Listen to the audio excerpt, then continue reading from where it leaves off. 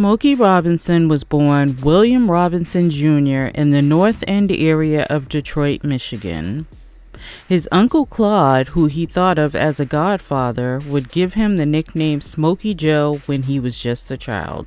In Detroit, he would grow up with Aretha Franklin and Diana Ross as childhood friends who he played neighborhood games with. Smokey would actually meet Aretha at 5 years old when he would go to her house to play with her older brother Cecil after her family first moved to Detroit. They would be very close friends, often talking all the time up until her passing.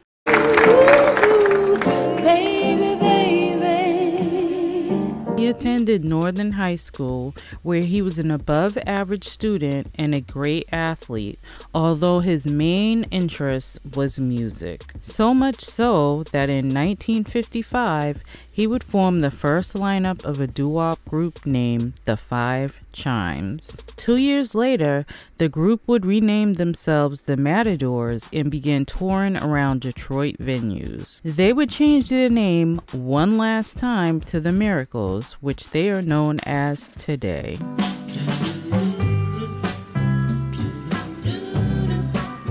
Smokey Robinson and the Miracles would go on to meet songwriter Berry Gordy in August 1957. While on the audition with Berry Gordy, Smokey had brought along with him a big 10-inch notebook with 100 songs he had wrote while in high school. Berry was said to be so impressed with Smokey's vocals and even more impressed with his talented songwriting skills. Now at this time, Berry Gordy had not launched Motown Records, so this all took place in his converted garage. Smokey says that he was mentored by Berry Gordy and that Berry always stressed the importance of always wanting to have a good song right at the start.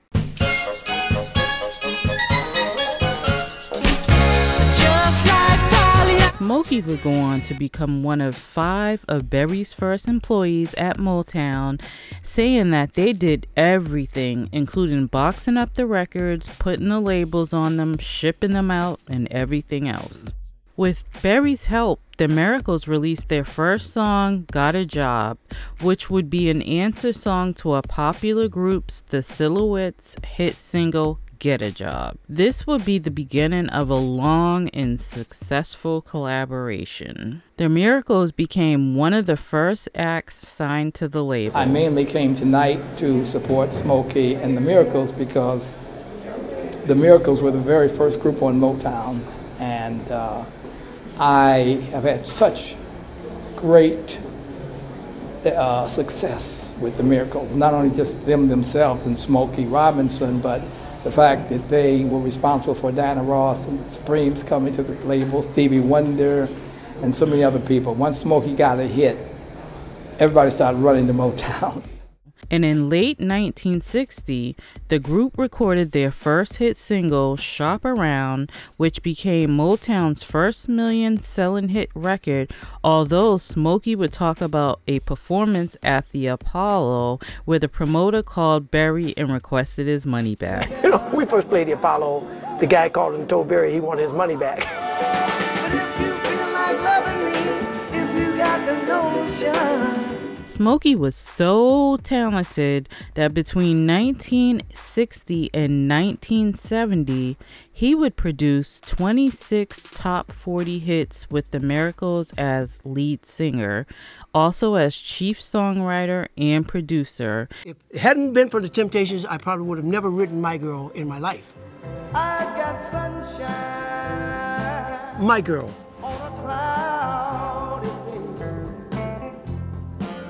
I play My Girl in our live concerts, and we go to countries where the primary language is not even English, and we don't even have to start singing My Girl. As soon as they hear boom, boom, boom, boom, boom, boom, boom, boom, they know what's getting ready to happen. They jump over, they start cheering, they start singing. So it has become a wonderful song for me. People have asked me many times, well, don't you wish you had kept that for you and the Miracles?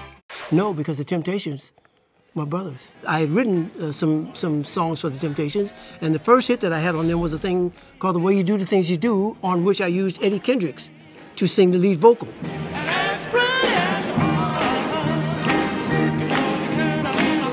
But by 1969, Smokey wanted to retire from touring and from his duties as Motown's vice president to focus on raising his 2 children that he had had with his wife Claudette, who he had married in 1959. However, the success of the group's Tears of a Clown made Smokey stay with the group until 1972. His last performance with the group, however, was in July 1972 in Washington, D.C. After a year of retirement, Smokey announced his comeback with the release of the Smokey album in 1973. The album included the Miracles tribute song, Sweet Harmony, and the hit song, Baby Come Close. Baby, come close, put your hand in mine. In 1974, Smokey's second album, Pure Smokey, was released, but it failed to produce hits because Smokey was struggling to compete with his former collaborators, Marvin Gaye, Stevie Wonder, and Eddie Kendrick, as all 3 of the artists had multiple hit singles during this period. During this time, Smokey and Claudette had been married for 27 years. However, life would take a devastating downward spiral when, due to the death of his father, he became dependent on cocaine. Well, So I guess you would sprinkle crack into your weed and smoke it that way? no, it wasn't crack. Thank was it God just- it was just before, cocaine? before crack. Just powder. Thank Okay. God it was before crack. Okay. Yeah. But yeah, it was cocaine. You know, But you said after it- I started doing that. Yeah. Yeah. Well, you described yourself as a walking corpse during that time. Yeah. I got to that point. I got to that point where I was just walking around and, you know, I'm 5'11" and I'm walking around. I weigh 120 pounds and I don't have any belts or any pants or anything like that that fit me. And I have to take a pin, a safety pin, and pin my pants on this side and on this side and wear my shirts outside so you couldn't see the pins holding my pants up and all that. And I was in dire straits. Yeah. It was ridiculous. And I hated me. Around this time, he would also find out that he had a child coming with a woman named Candy, who he had had a long-time extramarital affair with. He would also say that he felt estranged from his wife Claudette during this time, even though she tried to help him, and that he felt closer to Candy because she knew and loved his father. Why am I getting off into all this ridiculous drugs and all that, you know? And then, you know, but after it was over, and after I went through it, and after I was prayed for, and I was healed, and God healed me from that, I figured it out.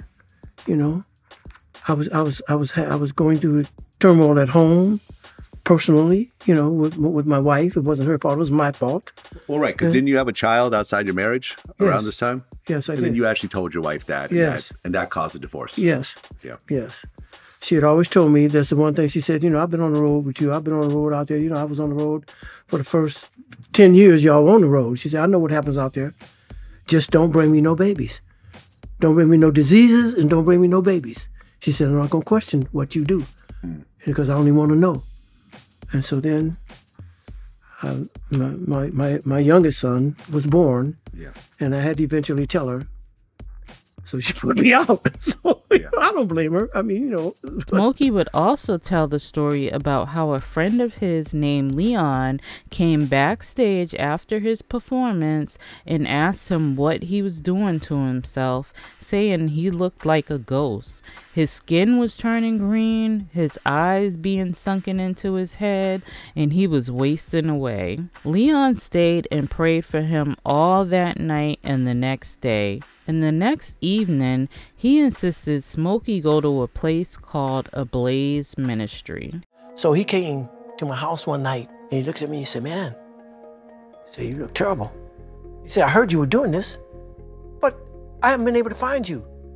And you've been ducking me. You don't ever duck me. And you've been ducking me. You've been ducking everybody. Why are you doing this? So I'm fine, man. You know, because you're in denial and all that. You know, I'm fine. I'm cool. No, you're not. He said, sit down. I'm going to pray for you. Pray for me? Yeah, I'm going to pray for you. He prayed for me probably 5 hours without stopping. You know, just straight. without stopping. He just prayed for me. And he said, I'm staying here tonight, man, and tomorrow night I'm taking you to a prayer service that I go to. Okay, because I was done with me anyway. I could not stand me at that point. In May 2002, Smokey married Frances Gladney. These days, Smokey is still going strong. Him and Frances split their time between LA and Las Vegas. He recently released an album called Gasms and tours frequently to sold-out venues. Motown became an extremely popular label beginning in the late 50s thanks to Berry Gordy and Smokey Robinson, due to the duo writing and recording some of the greatest hits in history. 60 decades later, the two are still best friends, and Smokey Robinson calls Berry his mentor. Smokey has been awarded a star on the Hollywood Walk of Fame and has been inducted to the Rock and Roll Hall of Fame. He's also been awarded a Grammy for his hit song Just to See Her from his Heartbeat album. He's also been awarded the Society of Singers Lifetime Achievement Award and BET Lifetime Achievement Award, as well as a host of other accolades. Smokey Robinson is one of the most gifted and influential singer-songwriters in the 20th century. Whether writing for fellow artists or performing with the Miracles, Smokey created songs that were supremely balanced between the joy and pain of love. This has led to him being called the American's greatest living poet and to be known as a permanent fixture in music history. Thank you for watching.